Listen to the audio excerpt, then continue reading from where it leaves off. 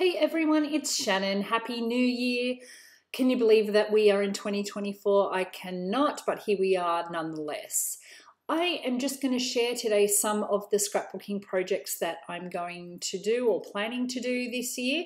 I'm trying to kind of stick to my strengths this year and keep it simple. I think last year was a write-off for me in the scrapbooking world. I know I've shared 100 times that we did some renovations. Yes, we know, Shannon, you renovated your house. Yes, I know we renovated our house. It took over our lives. It's finished. We moved in November, December, so we are so grateful to have done that.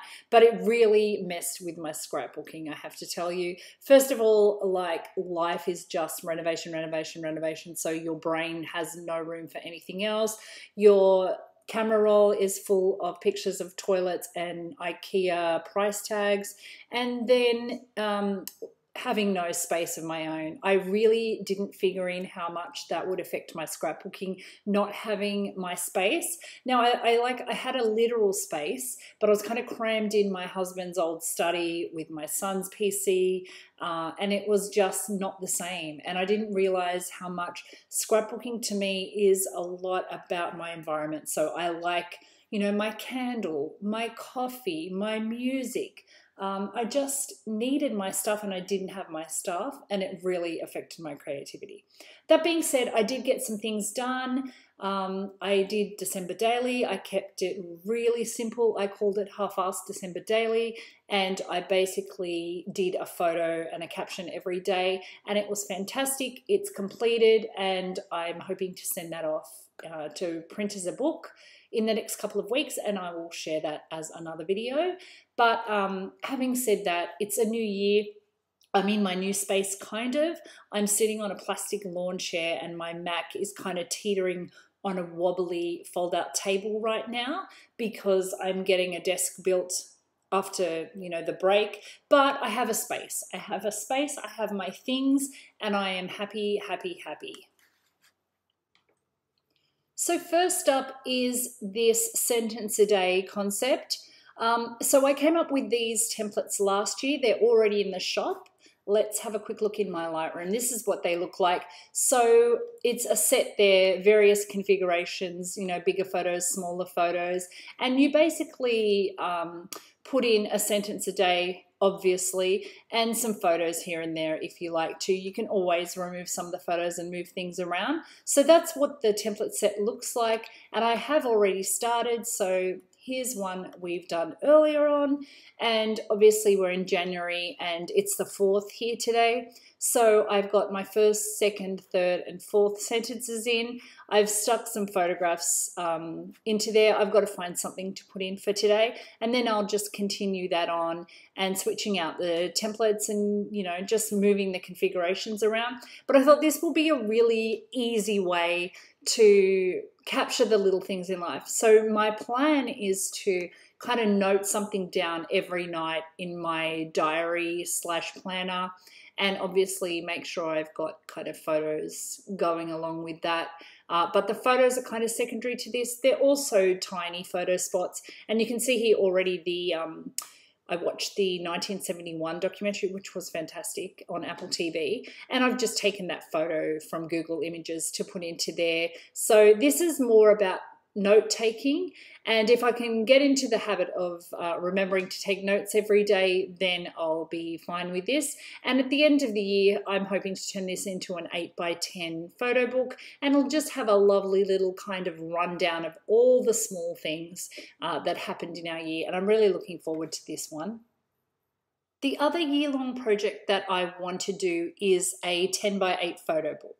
So 10x8 has become a really popular size in December Daily and things like that. And I think mainly because everybody loves getting those huge photographs in there.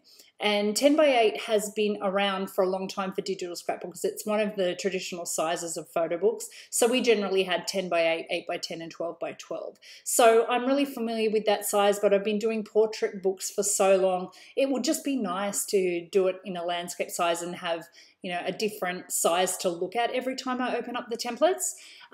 This is the template set. So I already have this in the shop. It's called the 10x8 Grid Template Set, and you can see they're very simple. So what I want to do here, and I have already started, of course, so let's have a look, is basically put photographs and some notes into there. So this is my very first spread. You can see I've got some photographs here, and then I've done January 1 and just noted down some things that we did on the 1st of January.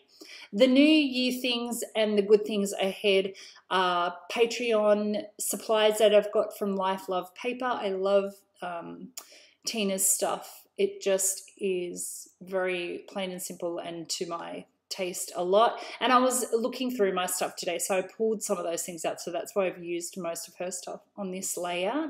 It's really simple. You can see I've just popped some photographs in. I'm trying not to make my project life and scrapbooking all about my new house renovation, but pretty much that's what life's about at the moment. So there's a lot of housey things. It's also summer here. We're having the weirdest summer.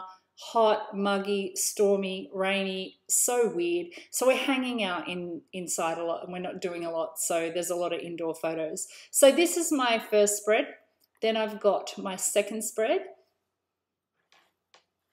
and my third spread there. And I've done a little currently card there. Also that is from the Life Love Paper as well, I think, that currently. And then I've just typed up things from Kristen's Awesome Ladies Project currently card. I just typed it in this way because it wouldn't fit with Kristen's card.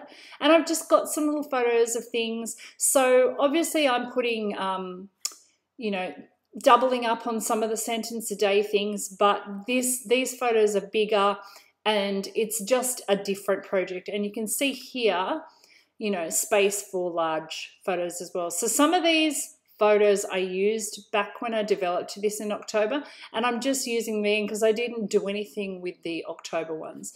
And I'm looking forward to putting in some kind of really large photos like this throughout the book as we go. So that's kind of 3 pages in. My idea is to just do it monthly, and I don't even need to sort of separate the months out or anything.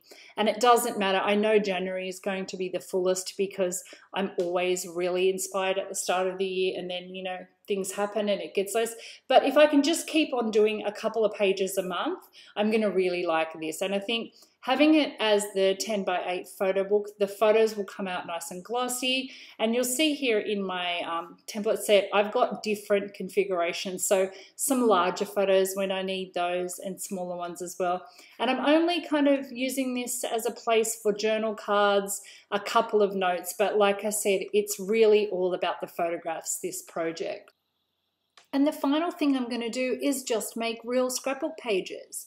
I've got myself a 6x8 album with page protectors ready to go. I've got a couple of little notebooks for daily pages. I've got my art journal. So now that I'm kind of going to be set up properly again, I want to just be able to make a random scrapbook page that doesn't fit into any of these 2 projects. So I just want that easily accessible, and if I feel like making a scrapbook page about something that happened when I was 5 years old, I can do that, and it might not fit into these and I've got a spot for it. My one little word for this year is connect. So I feel like in the last year I've really gone into my introvert self probably too much. I also have a daughter who's doing her final year of high school this year, and I'm just very conscious of making sure we are all connecting. Also, it sounds ridiculous, but having this second story built onto our house, here she goes again, we're a lot more spread out and we need to make more conscious effort to connect. And I also want to connect more. I missed my scrapbook friends a lot while I was kind of doing things and not in the scrapbook world last year. So connect is my thing. So every Friday I am going to share a little kind of icebreaker prompt or a silly prompt or a question or something on Instagram, and I'm going to make a scrapbook page or a daily page or something about it, and I'm going to invite all of you to make something as well, or to just comment on my post, because I love to get to know everybody through their scrapbooking. I can't tell you the deepest, darkest things that people have learned about each other from scrapbooking pages. I'm not an oversharer in general life or on Instagram, but in my scrapbook pages, I sometimes forget that I am sharing everything, and I'll put something, a page up, and then people are asking me about some health thing or my sister or something. I'm like, oh, that's right, that was all in there. And you know, I really love that part of scrapbooking. I love to learn about everybody. So I thought it'll be something fun. I'm going to post them on Fridays. I wanted to call it something like Free Flag Friday, but I thought maybe that hashtag would get us into some trouble, and we might be kind of going into worlds on Instagram that we might not want to travel to with that hashtag. So I'm just going to post something. If you see it on Instagram, a little question or something, please feel free to make a little page or just let me know your thoughts on that prompt, because I really do want to get to know everybody a bit more and connect a bit more, because we're all, you know, so disconnected in other parts of our life. Anyway, that is enough from me. So that's what I'm doing, an 8x10 book, no, a 10x8 book. I don't know if I'm ever going to get that right.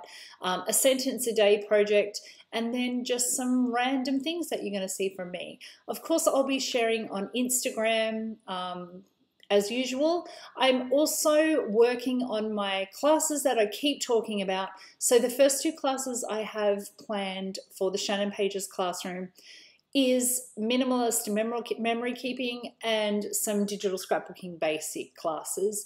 I don't know what's coming out first, but I'm hoping to get at least one of those out in February, and I'm working hard on it, but it's been a lot harder. And like I said, I didn't know the last 6 months of 2023 would just kind of disappear in a vortex of things.